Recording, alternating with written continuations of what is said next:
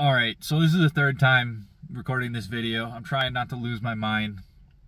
I just want to share my story with the world and whoever cares out there, that Chase Bank is probably the worst corporation company that you could ever do business with. At least in my experience. I'm 33 years old. Not not old, not young and dumb, but I've seen some things, and I operated a business for a while, and I know how most things work and operate. Well, I moved down here because Wisconsin was a little bit slow for me. I wanted a faster paced state with more things to do throughout more of the year.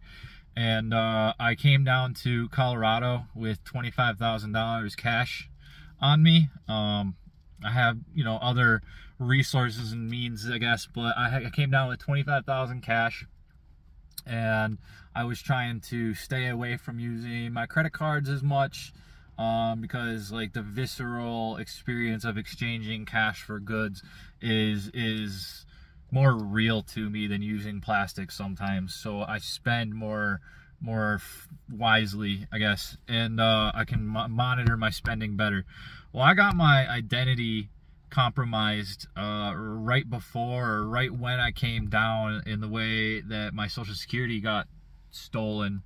Somebody probably in Wisconsin took, because I didn't fill out credit card applications or anything like that, or it got compromised from a credit card company, but I was filling out applications for apartments in Wisconsin for a little while before I gave up on that and decided I just wanted to move. Somebody could have swiped my Social Security number from there, and I think maybe that might have happened, but I think it got put on the dark web and somebody picked it up and bought it, and I have been dealing with identity theft issues ever since about January 22nd, and you have to jump through a lot of hoops when that happens. I found it out on a credit tracking app that I have through called CreditWise through pt.1. I do recommend them, but I said that somebody had tried to open a bunch of credit cards in my name, and I called up all the companies, spoke to them all. Two of them were just applications that did not get accepted because there was not enough information or something along those lines. Like the companies picked up on it. But Chase, because I actually had a credit card with Chase, decided that they were going to approve this random person using my Social Security number, and they sent the credit card out to, like, I thought it was like New York or something. But I talked to all these companies, tried to make them aware that what was happening was somebody was fraudulently using my Social Security number, as well as seeing if it was going to impact me in any way if somebody had made purchases. No purchases were made that I know of. I caught it early. Chase was the only one that mailed a card, and they said that they got that turned off and taken care of, and they were on the same page as me with my Social Security number. They said that they were going to put like a fraud alert on my account, and I don't know if that means that you can't have any new activity whatsoever. I'm not a banker. Maybe people have been lying to me, but I needed a bank account, and I thought that actually Chase did a decent job. I only waited on the phone for their customer service fraud support for 45 minutes. It wasn't too bad, and they took care of it pretty easily and quick.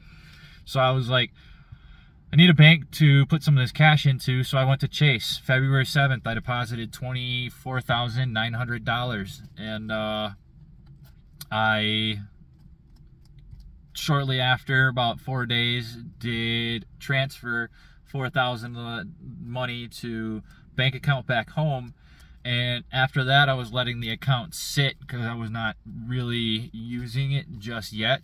It was only like 2 or 3 weeks, and then I guess on March 8th or March 10th, on a whim, I decided to log in online and see, that my balance was what I expected it to be, and everything was good. I just check my finances every once in a while, and I couldn't log in. So I start going through the process of calling customer service and stuff like that.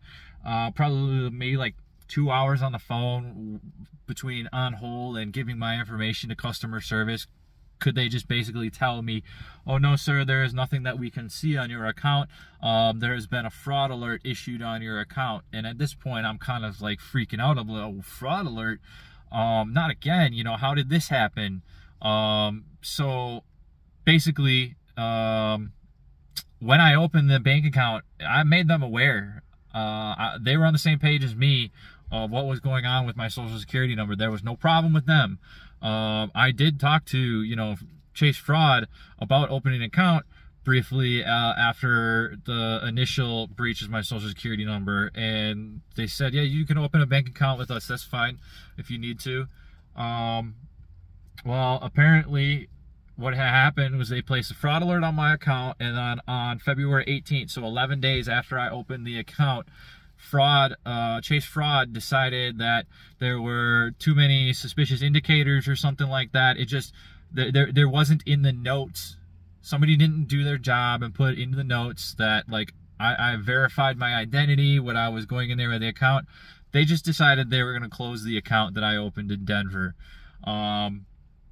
Of course, I tried to call the branch in Denver, and Chase doesn't give, you know, their employees that are in branch much power other than to, you know, act as a teller and fill out forms and direct you in the right way to go. Most of the corporate stuff that Chase does is, like, they call it backroom and over the phone. But I had to sit on hold for these people, and the Chase branch that I did call, I said, hey, you know, I just want to make sure before I'm calling this Chase Fraud number that you're giving me that they are open after like 5 or 6 o'clock. And he said, yes, they were. But I sat on hold respectively 3 different times like an absolute chump. An hour and 15 minutes. I think it was like 2.5 hours, and then 3 hours and 15 minutes. I have the call logs right here. I keep track of who I talked to, how long I talked to them, how long I'm on hold, and I'm not gonna lie, I've been chasing my money for quite a while. Since then, I've been on hold with Chase or talking to them for about 14 hours of my life, and that is way too much.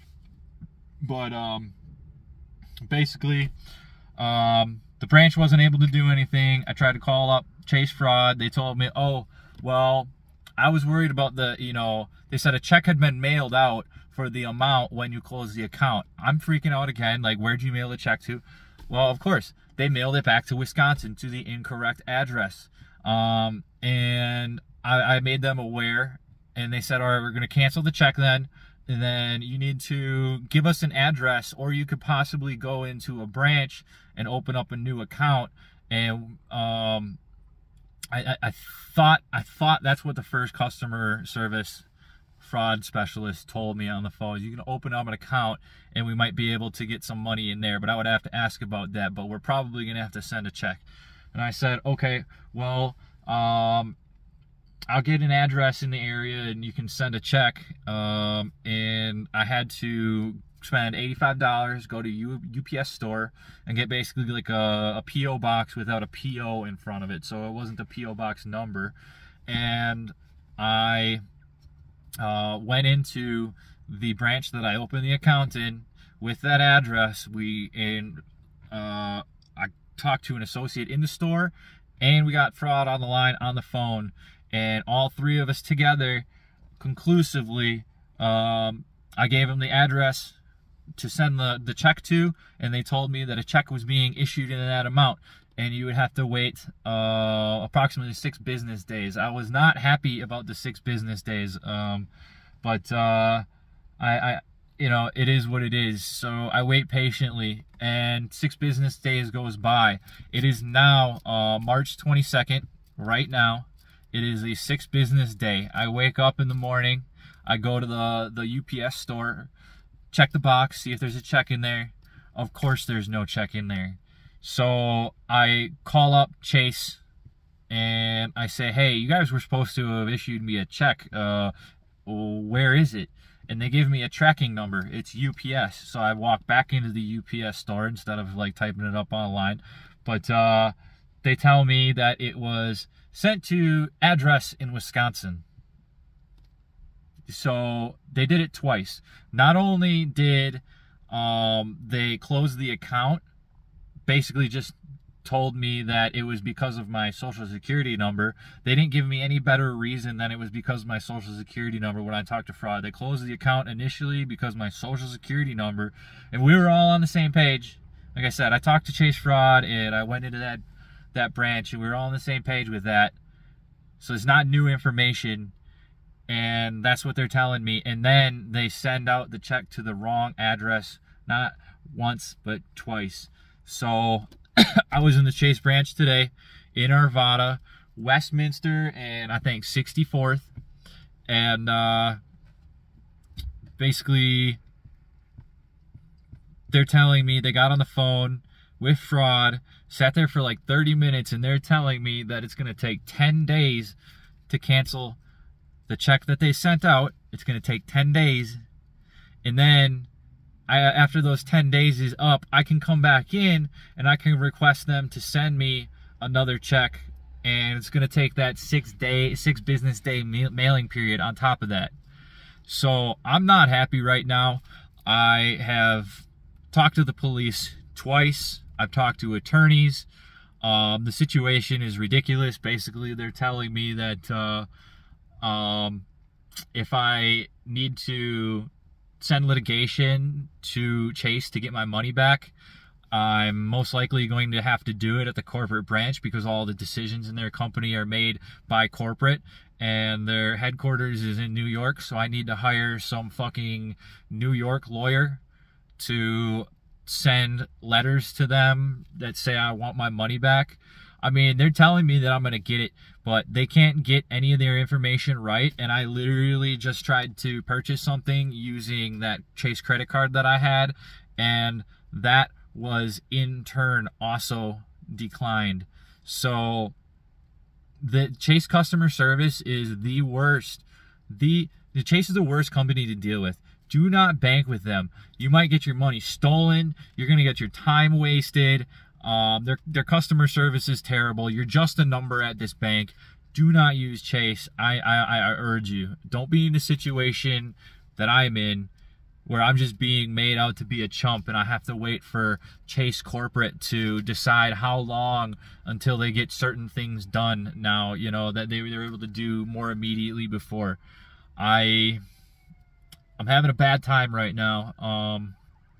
I might pursue legal action depending on how long this draws out. But this $20,000 was a huge part of my life, trying to come from Wisconsin to Denver area, or just Colorado area. I don't really want to be in Denver necessarily, but Colorado area, and start over. So thanks, Chase. Don't be, you know, if I got any advice for people, don't bank with Chase. Don't be like me.